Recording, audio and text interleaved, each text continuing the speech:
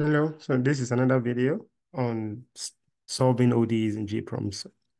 Um, in this video, we'll look at slightly different equations. So this differential equation, the second order differential equation, but not in time this time around, is in space. So we look at the diffusion equation, and this, you have d multiplied by d squared a dx squared minus ka equals 0.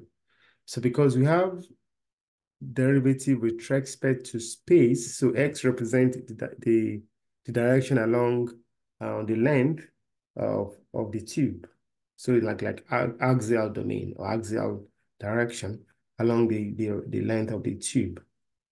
Now, this is quite different in gPROMS because in gPROMS, time is treated differently. In gPROMS, all variables depend on time. So that time is reserved for all variables. So if you now have a variable that depends on other than time, then it is treated as a partial, that equation, that time derivative then becomes partial derivative. That ordinary differential equation in space. So let's say you have an ordinary differential equation in which something depends on space, but you have like first order derivative with respect to space. So if is with respect to space, in gPROMS, it becomes partial differential equation. Why? Because by default, all variables depend on time. So that means we have like two dependence there, dependence on time and dependence on space. So then it has to be partial. Then we use the partial keyword to write the equation in gPROMS. So that's the main thing that you need to remember. So which means if you have uh, an independent variable that is not time, then you have by default time dependent. So it becomes partial in that case. You have partial differential equation when you have more than one independent variable.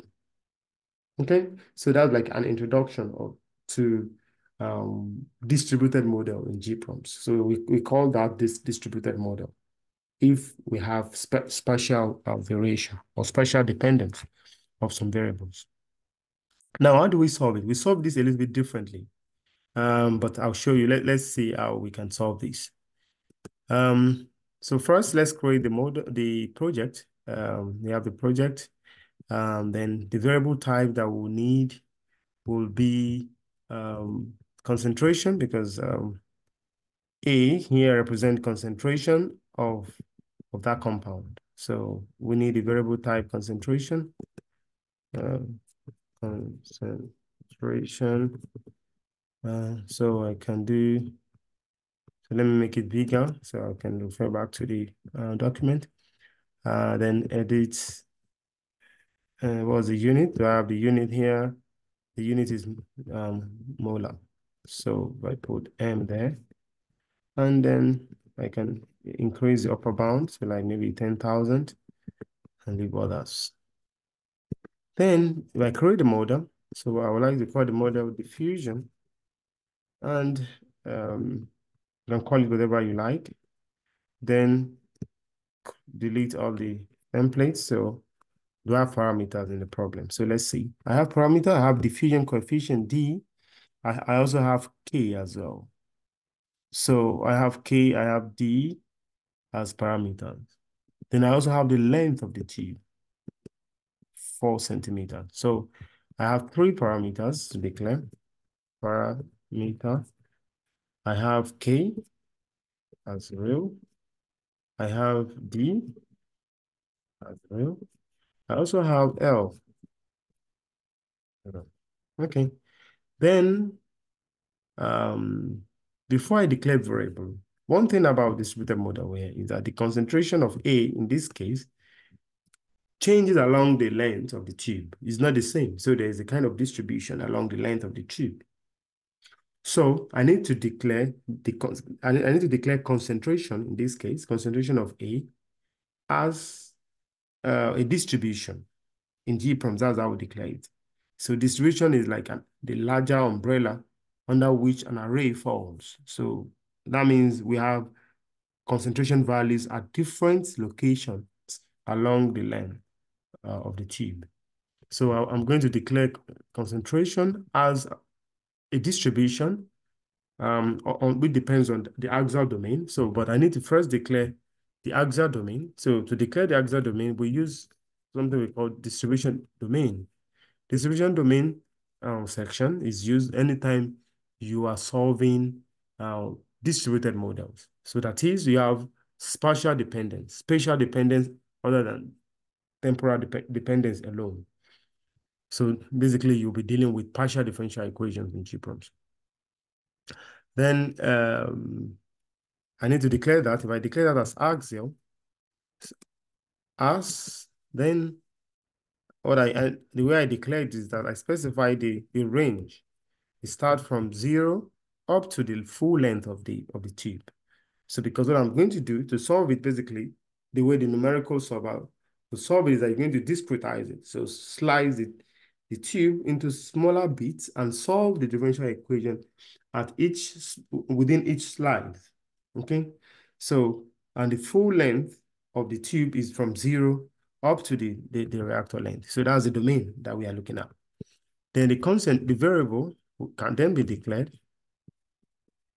So I have C in this case, which is now A in the equation. I want to call it C as distribution, which depends on the axial domain of now its concentration. That's variable type. Okay. Then anytime you have partial differential equations, remember you need boundary conditions. So let's specify the boundary conditions. So the boundary condition as given in the problem is that at one end, so basically at the inlet, so the concentration is 0.1. And at the other end, at the exit, then the concentration is 0. So that's the boundary condition. At the inlet, so basically I will do C at the inlet. So when Z is equal to 0, that's the inlet condition. So inlet equals 0.1. So that's the concentration at the inlet, and at the outlet, so according to the problem, is 0. Okay. So C at the outlet, that corresponds to the full length when the axial domain is equal to 0, the full length, and the concentration is 0 then. Now, the equation. To write the equation, so I need a for loop. Why? Because I need a for loop that will go through each slice of the domain. Remember, the full domain will be discretized into different slices, and the equation will be solved within each slice. So then I need a loop to go through each slice. So for Z colon equals 1. So, but here I need to exclude the boundary. Sorry, colon equals 0, starting from 0. But I need to exclude the boundary because I've specified what is happening at the boundary. So to exclude the boundary in gPROMS, you use vertical bar plus to exclude the inlet up to the full length. But I need to exclude the outlet as well. So to exclude the outlet, I do vertical bar minus. So that's how to specify the for loop. So starting from 0, but exclude the point 0 itself, and up to the length, but exclude the outlet, that's point L itself. Okay, that's how to exclude it. It's like is a closed interval. Then the equation is D multiplied by second order derivative of concentration with respect to X, the axial domain. So I'm going to do D times. So concentration, so partial, I'm going to use partial. So it becomes partial, but second order, so twice.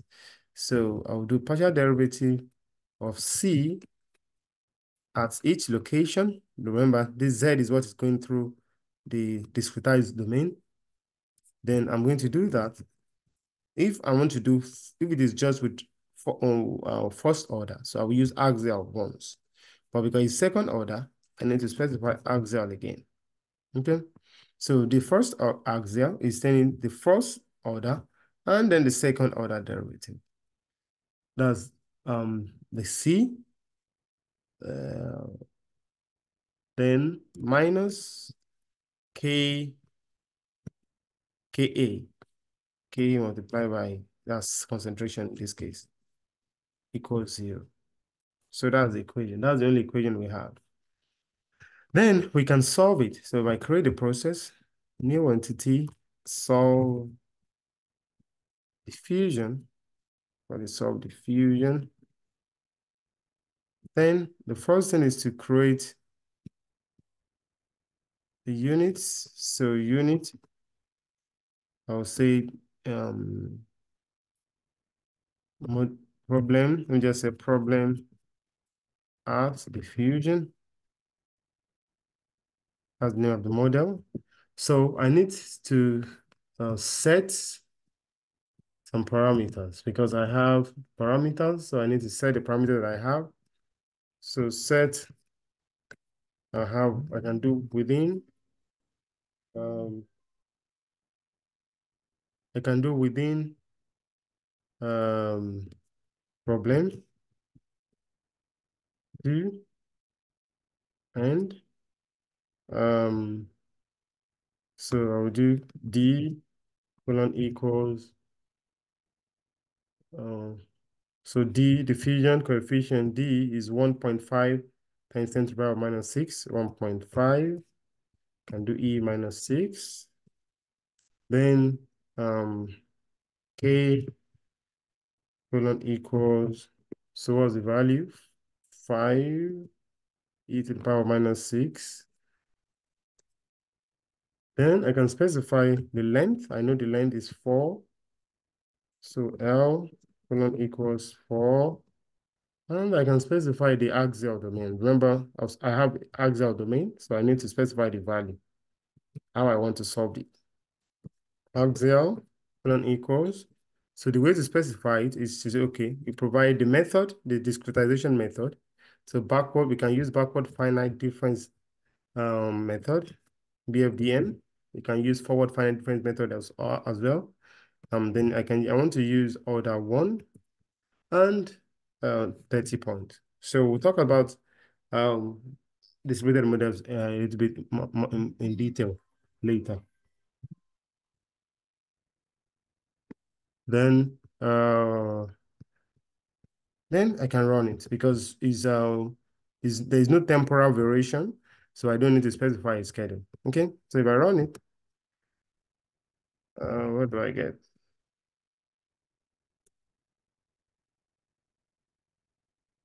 So yeah, so trajectory, problem,